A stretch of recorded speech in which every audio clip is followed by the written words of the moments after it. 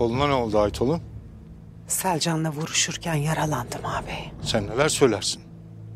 Banu Çiçek Selcan'la Karakayalar'da buluştu. Bu ne cüret? Buna nasıl izin verirsin Aytolun? Mecbur kaldım. Ne demek mecbur kaldım? Niye Alplere haber vermedin? Niye? Banu Çiçek, Selcan'a cinayetleri bizim işlediğimizi ispat edecek bir delil verecekti baba. Sen ne dersin Goncagül? Ne delili? Bilmiyoruz. İkisini de öldürmeye gittim oraya. Kimseye bir şey diyemezdim ağabey. Delilin başkalarının eline geçmesinden korktum. Bu bizim sonumuz olurdu baba, sonumuz. Ya Banu Çiçek? O nerede? Delili Ertuğrul'a vermek için kaçtı. Ertuğrul yaşarsa bu hepimizin felaketi olur ağabey.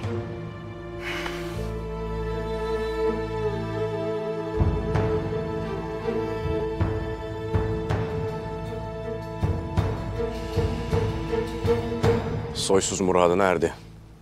Saltanatını başına yıkacağız onun. Uç beyi değil, bir zorba olacağını imdiden gösterdi hepimize. Dağıttığı altınlarla günahlarını satın almaya kalkar. O altınların bedelini minnet eden beylerden fazlasıyla çıkartacaktır. Tabii önce biz onun hesabını görmezsek. Hesap vakti gelmiştir Hayme Ana. Gayrı bundan sonra olacaklar hiç kolay olmayacak oğul. Seni öldürmeden durmayacak. Beni öldürmesi için fırsatı ona çoktan verdim ana. Banu Çiçek'ten delili almaya gideceğimi bilir. Askerleriyle peşime düşecek. İkimizi bir arada yakaladığında da fırsatı bulmuş olacaktır. Bana düşen de ona aradığı fırsatı vermek olacak. Onca askerle nasıl baş edeceksin oğul? Üstelik o askerler vazifelerini yapacaklar. Bir tekinin burnu kanasa ahı bizden çıkmaz mı? Ya seni öldürürlerse? Merak etmeyesin Hayme Ana. Ertuğrul Bey'i gözümüzün önünden ayırmayacağız. Tek bir askerimizin bile burnu kanamayacak ana. Gümüştekin'i elime geçiremezsem her şey biter. Lakin beni korkutan bu değildir. Nedir oğul? Gümüştekin peşime takılana kadar ne edeceğini hiçbirimiz bilemeyiz. Önümüzde uzun bir gece var. Bu gece boş durmayacaklardır. Akşam ben yemeğe gelmeyeceğim. Lakin hepiniz gözüm kulağım olacaksınız. Söyledikleri her söz, yaptıkları her şey bizim için büyük bir tehdit olacaktır. Gözünüzü de kulağınızı da iyi açasınız.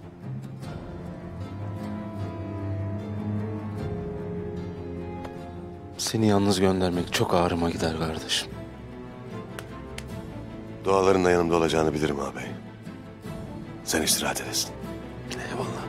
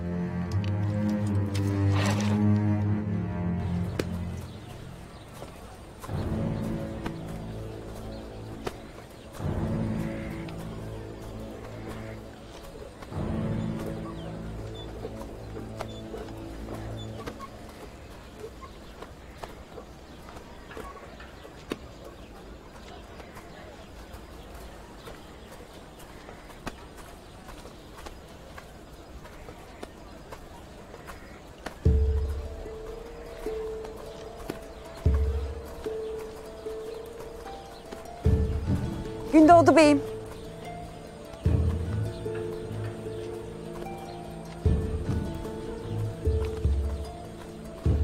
Kolunuzu merak ettim beyim.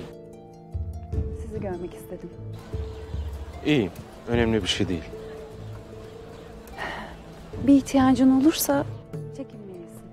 Bilirsin. her daim senin yanındayımdır. Tıpkı senin babamın uç beyliğinin arkasında durduğun gibi. Şükranlarımı sunmak istedim tekrar. Devletimiz için hayırlı olan neyse ben onu isterim Gonca Gül Hatun. Ne kadar mesut olduğumu bilemezsin. Gayrı bizi birbirimize düşürmeye çalışanlar nikahımıza engel olamayacaktır. İnşallah nikahımızla otağımız daha da şen olacak beyim. İnşallah. Tez vakitte otağımız da obamız da şen olacak. Lakin seni iyi görmedim beyim. Kolundan mıdır yoksa başka bir derdin mi vardır bilemedim. Dayımın katilini düşünürüm Gonca Gül Hatun. Onlar belasını bulmadan içim ferah ermeyecek. Bulacaklar beyim. Bulacaklar. İnşallah.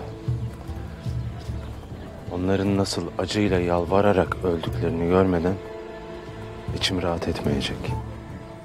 Tek isteğim budur. Müsaadenizle beyim. Müsaade sizin.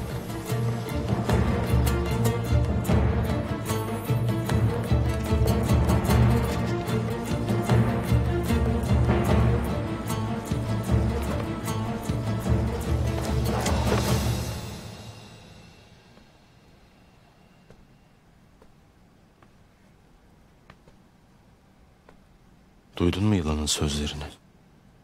Duydum beyim. Ya Rabbi, gözümün içine baka baka yalan konuşur. Nasıl inandım ben o kadına? Selcan, sana bunca ettiklerimden sonra, sana bunca söylediklerimden sonra sen beni nasıl affedersin? Senin zerrece günahın yoktur ki beyim. Benim gibi günahkar bir kadını bağışlayan sen değil miydin? Günahlarımı o umman kadar kocaman yüreğimde böyle yer açmayaydın, bugün burada olmazdım. Selcan, bundan gayrı ömrümün son gününe kadar sen benim yanımda ol isterim. Başka da bir şey istemem Rabbimden.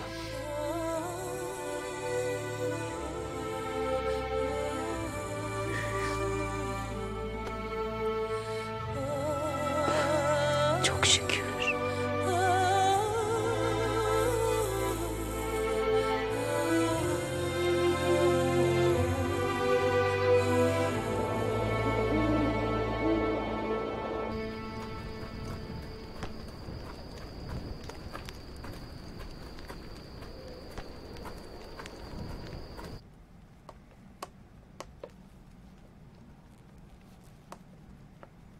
İki obayı böyle birlik içinde görmek beni ziyadesiyle memnun eder. Gayrı kayılar ve dodurgalar el ele vererek daha güçlü olacağız. Doğru dersin Gümüştekin Bey'im. Uç beyliğiniz bizi Türkmen beyleri arasında daha da güçlendirmiştir. İnşallah bu birliğimiz sizin uç beyliğinizle birlikte her daim devam eder. Allah birliğimize, beraberliğimize zeval vermesin. Amin. Amin. Amin, amin.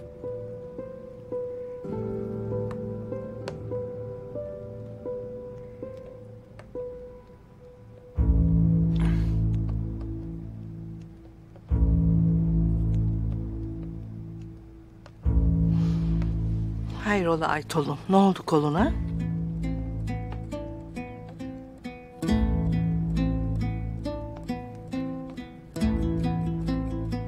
Mühim bir şey değil. Ufak bir sıyrık. Ya, vah vah. Çok üzüldüm, geçmiş olsun. Sağ olasın Hayme Hatun.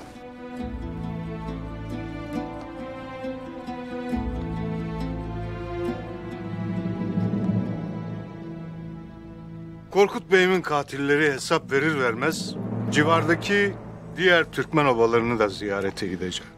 Sağ olsunlar. Uç beyliğimiz için gerekli desteği ziyadesiyle vererek bizleri gururlandırmışlardır. Lakin sonra da Gündoğdu Bey'imle kızımın nikahını görmek isterim.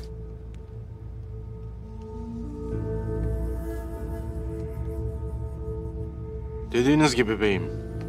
Adalet tez gelsin ki nikahımız da bir an evvel kıyılsın. Eyvallah Gündoğdu Bey'im.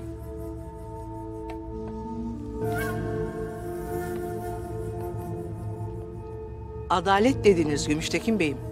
Adalet mutlaka gelecek. Bunu hepimiz biliyoruz. Abimin katilleri de hesabını verecekler. Lakin adaleti hakim kılmak derken bir şey düşünür gibisiniz. Doğrudur. Uç Bey olarak bu olaya da el koyacağım.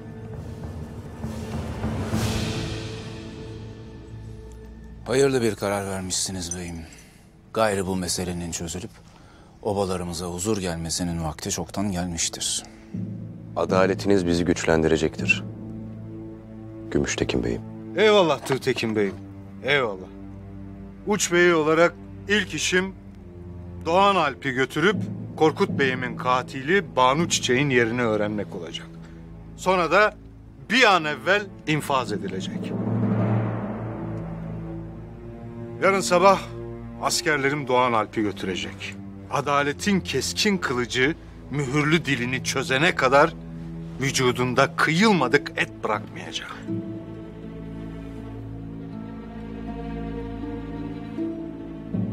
Adaletin tez geleni makbuldür. Artık bu fitnenin obamızı zehirlemesine müsaade etmeyeceğim. Gayrı bundan böyle Korkut Bey'imin katilini bulup intikamını almak benim boynumun borcudur. Allah Huş Bey'imize zeval vermesin. Ertuğrul Bey'in inadıyla huzurumuzun bozulmasını istemeyiz. Böyle yaparak bizi başka bir felaketten kurtarmış oldunuz Gümüştekin Bey'im. Helal olsun dayı oğlu. Bu topraklarda yetişip büyümüş bir evlat olarak böylesine iyi bir bey olacağının en başından beri belliydi. Eyvallah. Yaklaşan Nevruz'un sevinciyle kızımın nikahı birleşecek inşallah. Öyle değil mi kızım? İnşallah Gümüştekin Bey'im, inşallah. Geçmişin kirini pasına atıp bahar dalı gibi taze bir başlangıç için daha iyisi olamazdı. Allah size uzun ömürler versin beyim.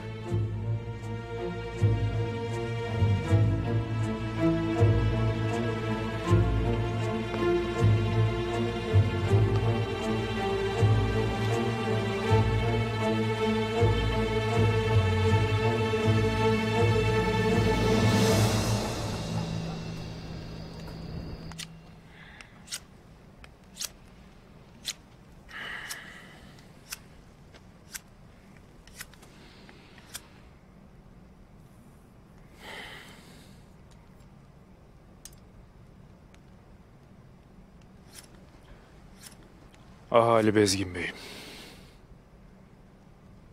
Değil kefere sınırına varıp yurt tutmak, ellerinden kımıldamaya bile mecalleri yoktur. Ya alplara ne demeli beyim? Hangi alpa sorsam kılıç kınında güzeldir der de başka laf etmezler. Velhasıl beyim, herkes sürüsünün peşinde huzur ister.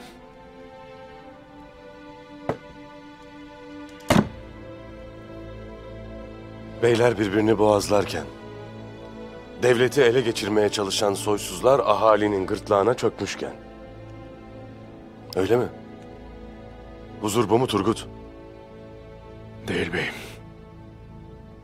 Değil de içlerinde senin gibi yüreği olan kimse yoktur. Şu mavi gök altında her dağ onlara bir beyim. Ne gönülleri ne de gözleri başka bir şey bilmez. Hevallah beyim. Senin yüreğin bir başkadır. Cümle alemi içine alacak büyüklüktedir. Sen olmasan biz nereden bilirdik ne edeceğimizi beyim? O da senin, bu da benim. Artık sürü mü otlardı, biz mi otlardık Allah bilir beyim. Bamsı doğru der beyim. Gayrı yüreğini ortaya koma vaktidir. Koyasın ki peşine düşüp Bizans sınırında yurt tutacak yiğitlerin ortaya çıksın. Sözlerin kararmış gönüllere ışık olsun beyim. Hele yarın şu fitneye bir son verelim Turgut. Ondan sonra meseleyi toya taşıyacağım. O vakit ahvali görürüz. Eyvallah beyim. Şunu bil yeter.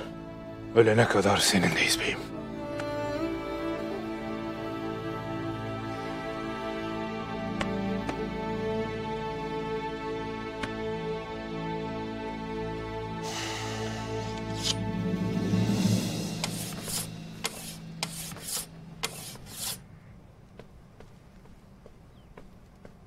Ayran getirdim beyim size.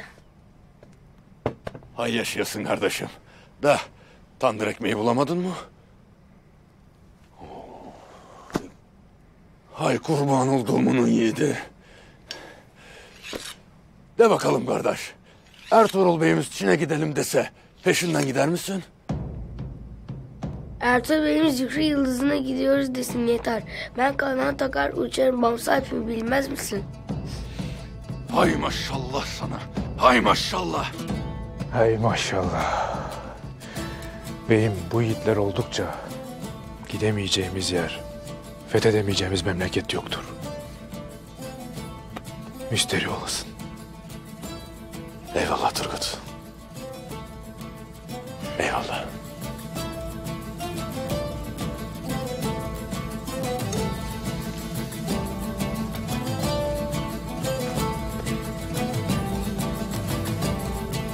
Eyvallah beyim.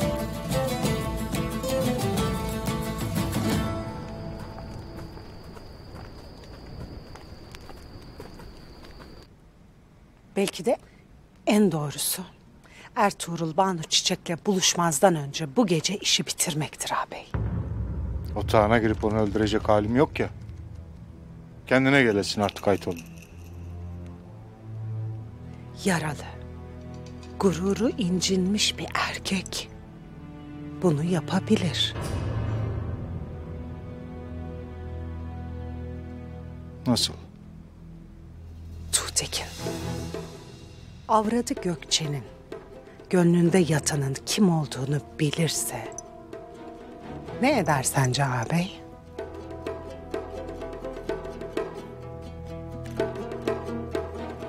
Öyle değil mi Gonca Gül? Elimden geleni yaparım hala.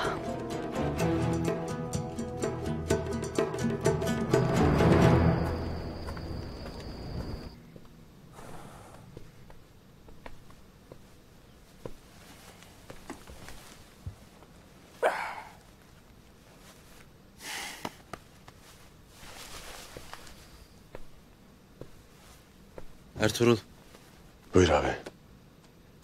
haklı çıktın kardeşim. Hayırdır abi? Gümüştekin, Doğan Alp'i yarın kervansaraya götürecek.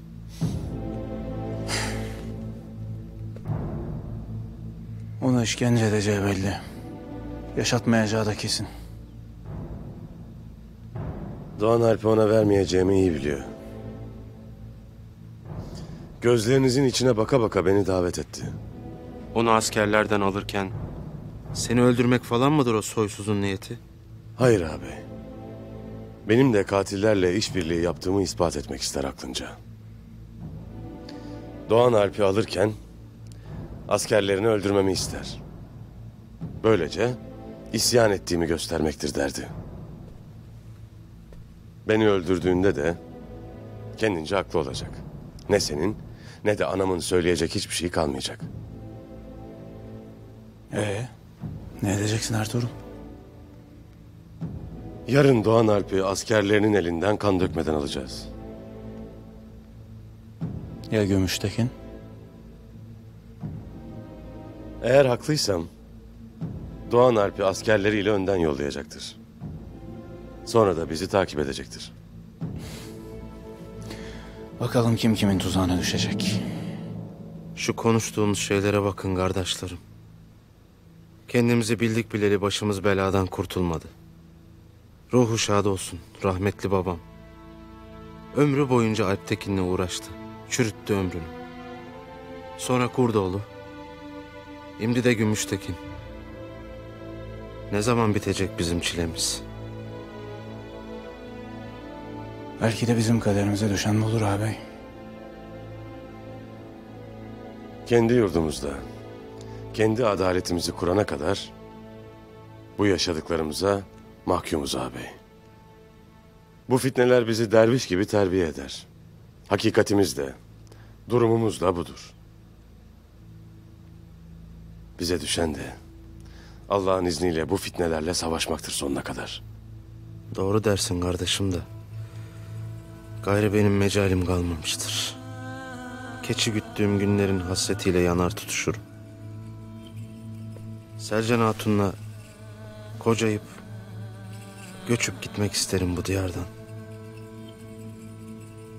Başka da bir isteğim yoktur.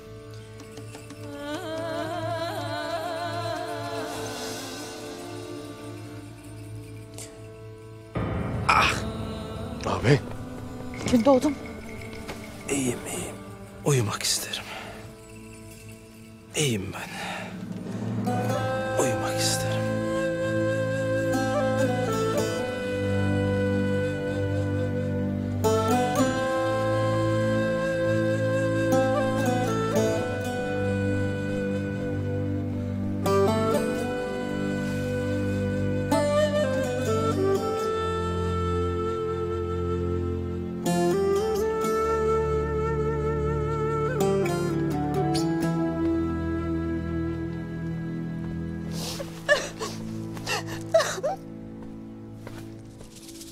Ne oldu Gonca Gül Hatun? Kusura kalmayasın beyim ben.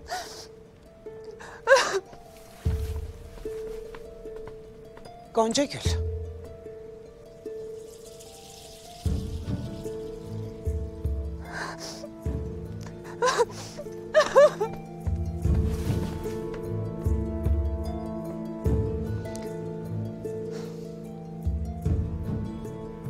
Hayırdır? Gonca Gül bilmemesi gereken bir şey öğrenmiştir. İşittikleri ona ağır gelmiştir.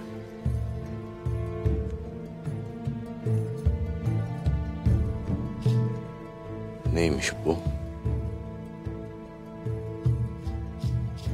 Geçmişin kara gölgesinin üzerimize çullanmasından korkar. Hepsi bu. Müsaadenle beyim.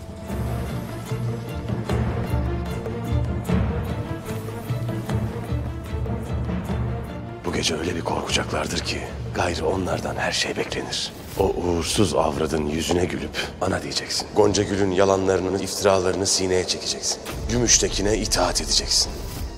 Bizi birbirimize düşürmek için söyleyecekleri iftiraları sineye çekeceksin. Müsaade var mı? Buyur Tuğtekin beyim.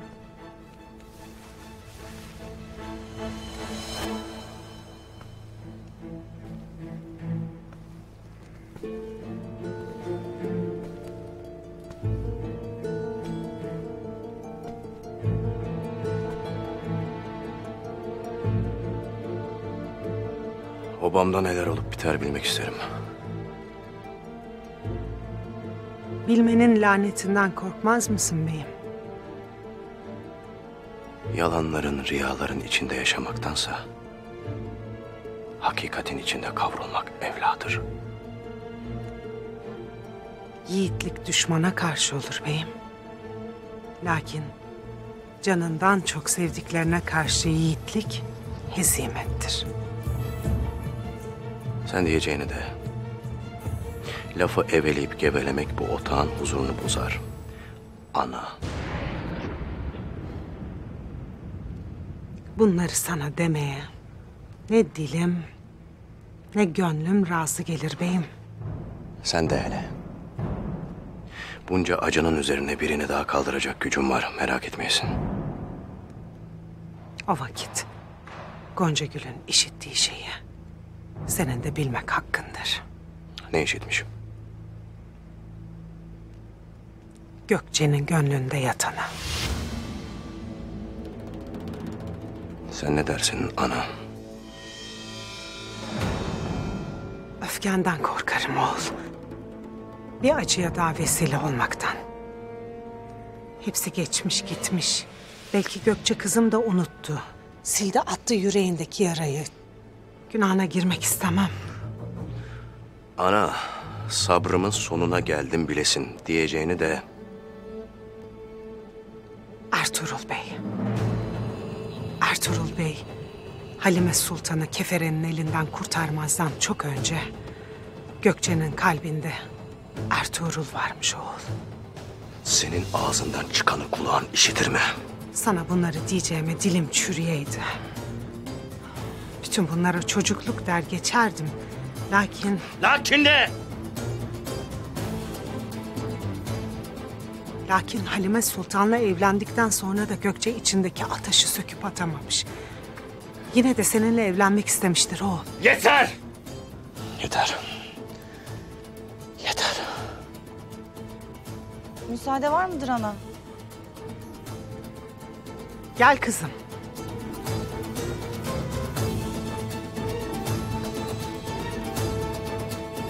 Hayırlı geceler dilemek için gelmiştim ana.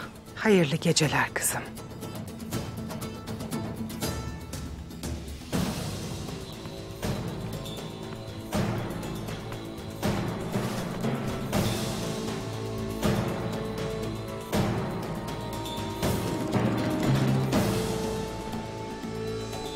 Ne oldu ana?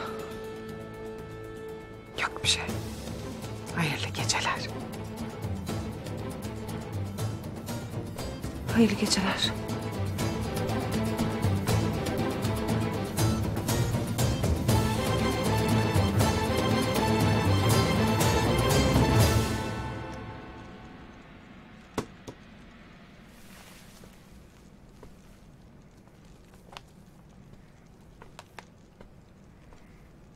Bir isteğin var mıdır beyim?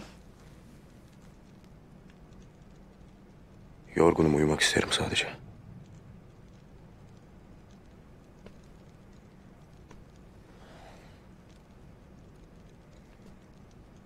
Beyim bilirim acın tazedir. Lakin bana diyemediğin ne varsa gayrı diyesin.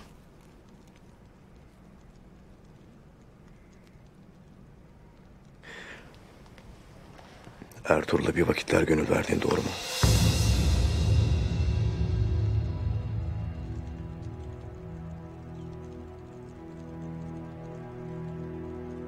Doğru mu Gökçe?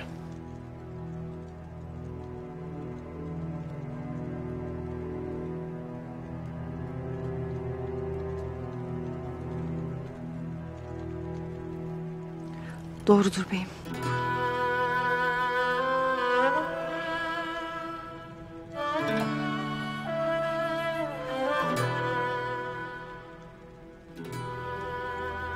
Ya. Ya Ertuğrul? Ertuğrul beyim beni hep bir kardeş olarak gördü. Yüreğimden geçenleri anladığı vakitte bir abi gibi bu sevdadan vazgeçirmeye çalıştı. Ertuğrul Bey Halime Sultan'ı obaya getirdiğinde yarama tuz bastım. Olmadı. Halime Sultan onun avradı oldu. Kızgın demirlerle yüreğimi dağladım. Yine olmadı. Sevdadan vazgeçemedim.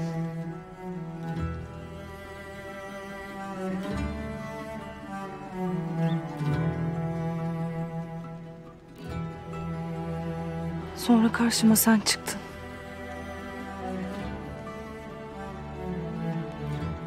Sevilmenin ne demek olduğunu sen de gördün ben. Anladım ki benim sevdiğim adam sensin. Ömrümün sonuna kadar da bu böyle olacak. Defalarca anlatmak istedim sana bunu. Lakin çok korktum. Benden soğursun diye çok korktum.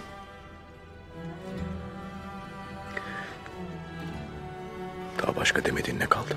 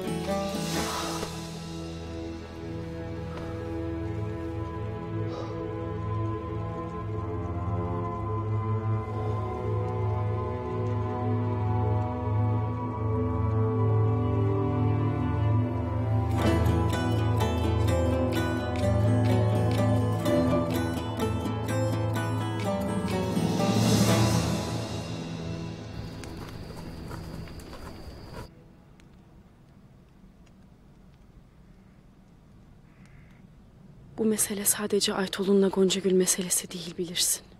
Gümüştekin de işin içinde olduğuna göre onun da ardında birileri vardır Ertuğrul. Ya işler düşündüğün gibi gitmezse?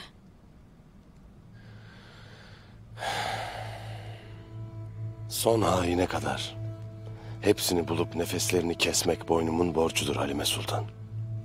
Sen merak etmeyesin. İnşallah Ertuğrul.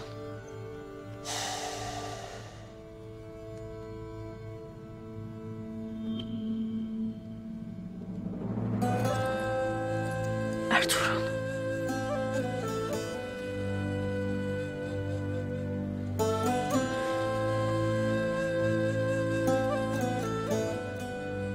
Bu çetin darbelere bakılırsa erkek olacak. Babasından sonra keferenin kabusu olmaya geliyor oğlumuz. Tek dileğim hayırlı bir evlat olsun da milletine hizmet etsin.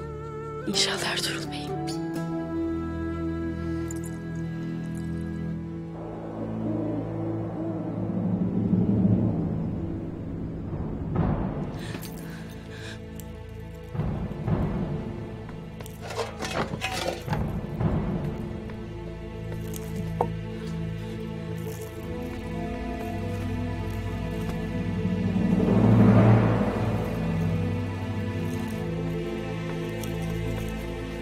Dayan beyim.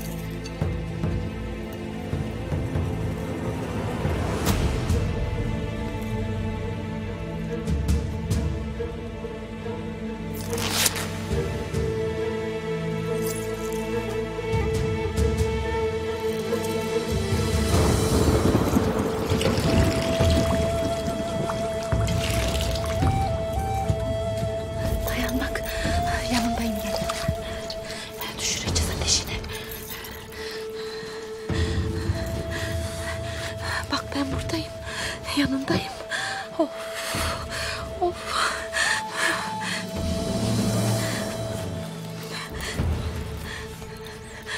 Gündoğdun.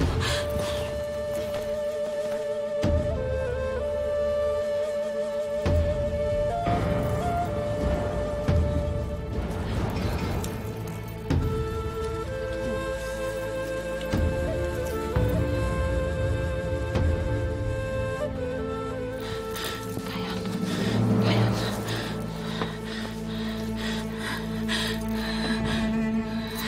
İyiyim.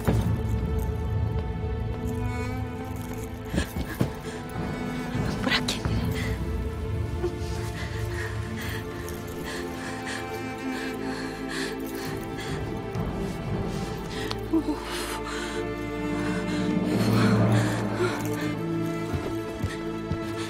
Gün doğdu mu? Dayan. Ertuğrul Bey gelecek şimdi.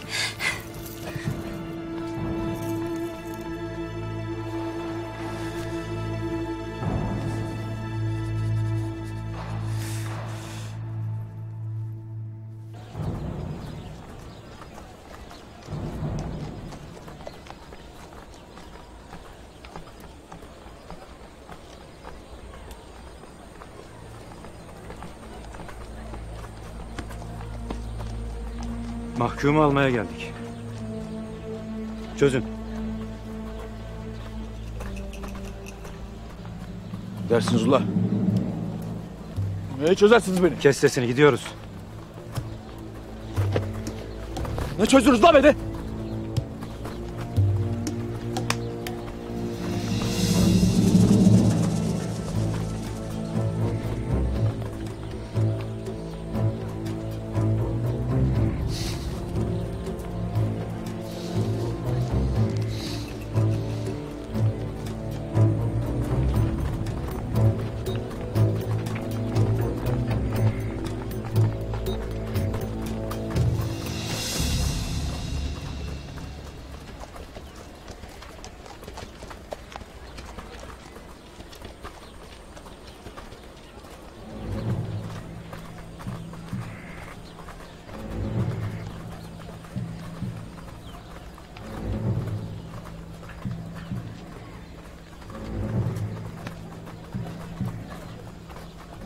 Donat!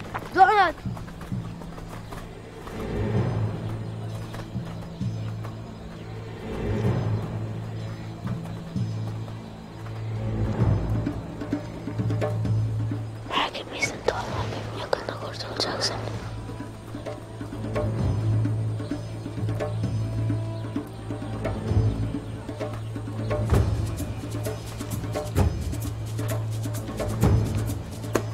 Tamam yeter bu kadar.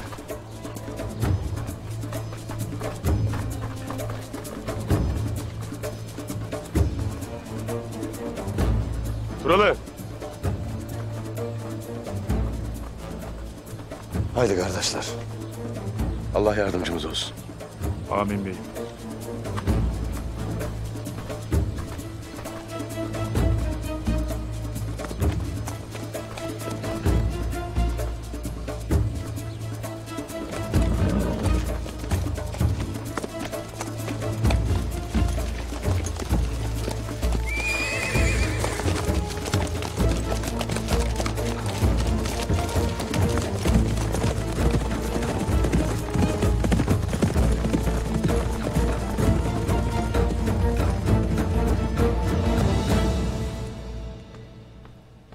Hayma Hanım. Sana diyeceklerim vardır. Söyle kızım. Tuğtekin Bey'im. Evvelden Ertuğrul Bey'ime olan gönül yangınımı öğrenmiştir. Bilirim Hayma Hanım. Tuğtekin Bey'imin aklını zehirleyen Aytolun'dur.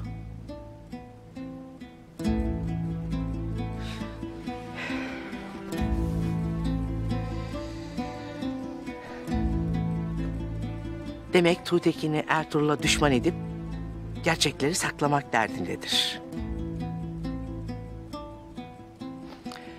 Lakin Ertuğrul abimi de yengemi de öldürenin Aytolun olduğunu ortaya çıkarmıştır. Üstelik Tuğtekin de bunu bilir.